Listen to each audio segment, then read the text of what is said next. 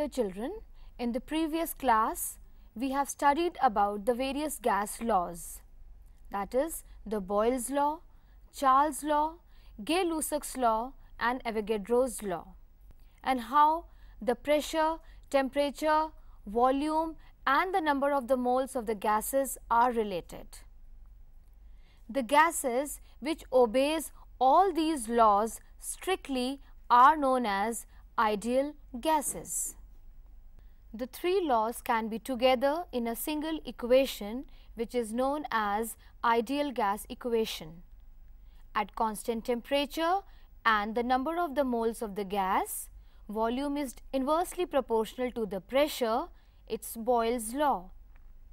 At constant pressure and the number of the moles of the gas, volume is directly proportional to temperature, that is Charles' law. At constant pressure and temperature, volume is directly proportional to N, that is Avogadro's law. When we put together all these three laws, the equation will be PV equals to nRT, where R is the universal gas constant. It is same for all gases, therefore it is also called universal gas constant. At constant temperature and pressure, n moles of any gas will have the same volume because volume is equals to nRT upon P and nRT and P are constant.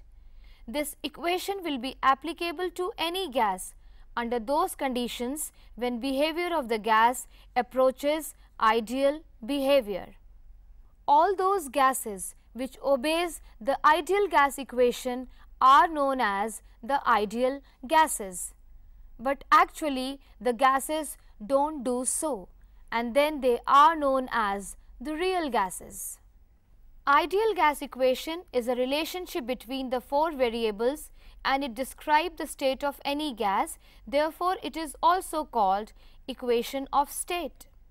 If temperature, volume and pressure of a fixed amount of gas vary from T1, V1 and P1 to T2, V2 and P2, then we can write P1 V1 upon T1 is equals to P2 V2 upon T2 is used to find out any of the 6 variables if 5 variables are given. The next is the Dalton's law of partial pressure. The Dalton's law states that the total pressure exerted by the mixture of a non-reactive gases is equal to the sum of the partial pressure of the individual gas. For example, if we mix 2 or 3 or 4 gases which are non-reacting, then the total pressure will be equals to the sum of the partial pressure of each of the gas. In the mixture of the gases, the pressure exerted by the individual gas is called the partial pressure. P total is equals to P1 plus P2 plus P3 and so on at constant temperature and volume. Now, the aqueous tension. Aqueous tension is the pressure exerted by the moisture. When we collect the gas over the water, the gas becomes moist. Then the total pressure also includes the aqueous tension. If we want to find out the pressure of the dry gas, then pressure of the dry gas is equals to P total minus aqueous tension. Dear children, after all the gas laws and the ideal gas equation, let me tell you about the kinetic molecular theory of gases. As per this theory, the interactive forces between the gaseous molecules is almost negligible. Also, the volume of each particle of the gas is also negligible or nil as compared to the empty space between the various gaseous molecules. And these two main postulates are responsible for the deviation from the ideal behavior. As per this kinetic theory of gases, also the molecules of the gases are in continuous motion. They are continuously moving and they are colliding with each other and with the walls of the container, and that is responsible for the pressure exerted by the gas.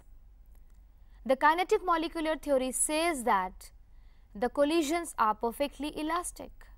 Perfectly elastic means there is no loss of energy or even no gain of energy also. Let's see the postulates one by one.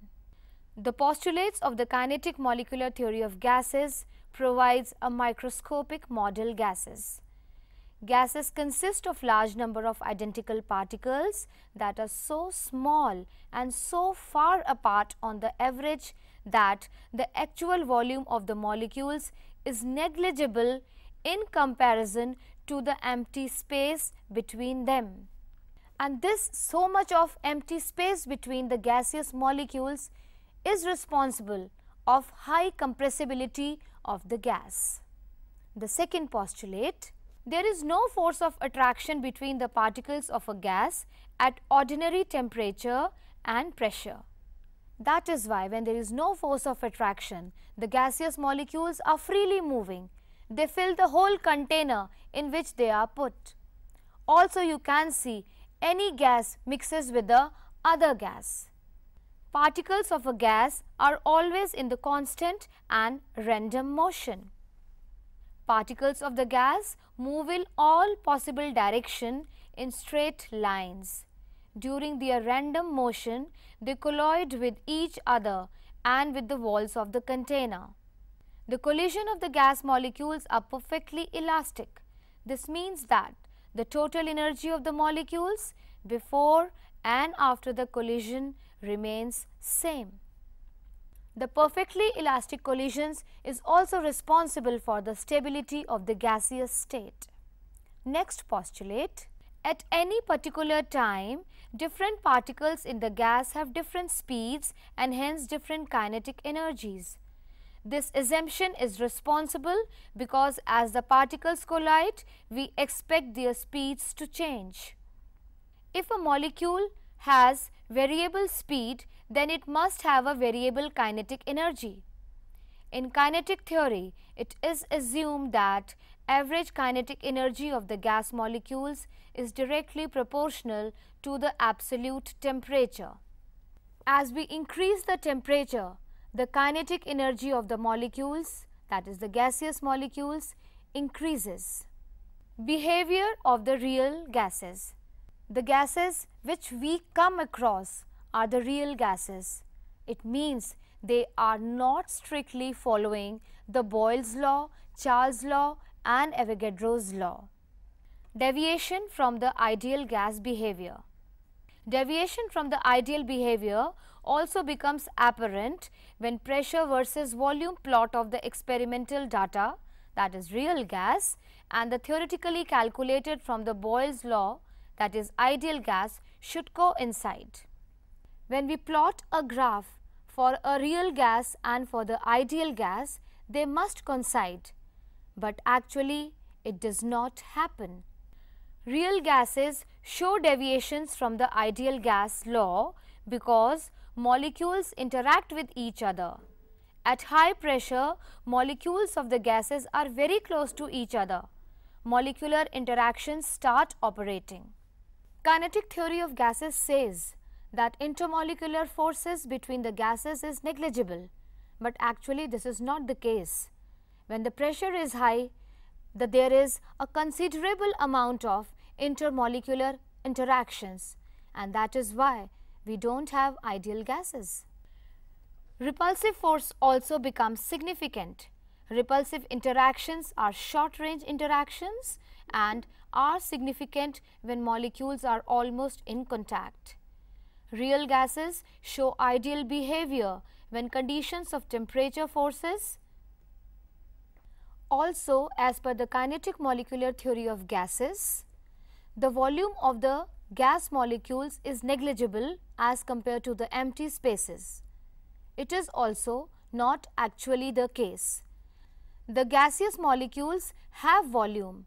We cannot ignore the volume of each molecule. So, these two points of or the postulates of the kinetic molecular theory of gases, that the intermolecular forces are negligible and their volume is also negligible, is the reason behind that why the real gases are not behaving as the ideal gases. We cannot ignore their volume, and there is considerable amount of the forces of attractions or repulsions between these gaseous molecules. The real gases can behave ideally when the pressure is very low or when it approaches 0. Now, the next topic is the compressibility factor. The deviation from the ideal behavior can be measured in the terms of the compressibility factor Z, which is the ratio of the product PV and nRT.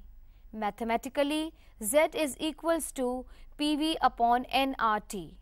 For ideal gas, Z is equals to 1 at all temperatures and pressures, because PV is equals to nRT for an ideal gas. Thus, gases show ideal behavior when the volume occupied is large, so that the volume of the molecules can be neglected in comparison to it. So, when a real gas can behave as an ideal gas, now we have the 2 points. Either the volume should be very high or the pressure should be very low. Now, the boil point. The temperature at which a real gas obeys ideal gas law over an appreciable range of pressure is called boil temperature or boil point. Boil point of a gas depends upon its nature. Above the boil point, real gases show positive deviations from ideality and Z values are greater than 1. The forces of attraction between the molecules are very feeble. At low pressure and high temperature, gases show ideal behavior. These conditions for different gases are different. We have studied the ideal gas equation, in which we combined the gas laws. We combine the Boyle's law, Charles' law and Avogadro's law. As per the ideal gas equation, PV is equals to nRT. P is pressure, V is volume, N is the number of the moles of the gas, R is universal gas constant and T is temperature. But actually the gases are real and they do not behave ideally, because ideal gas is the gas which obeys all the laws strictly. We also studied about the kinetic molecular theory of gases. As per this kinetic molecular theory, the molecular interactive forces in between the gaseous molecules is negligible. Also, the volume of a gaseous molecule is nil. That does not hold true. A real gas can behave ideally when the volume is very high and temperature is very low. I am sure, dear children, that all the things and all the concepts are clear to you.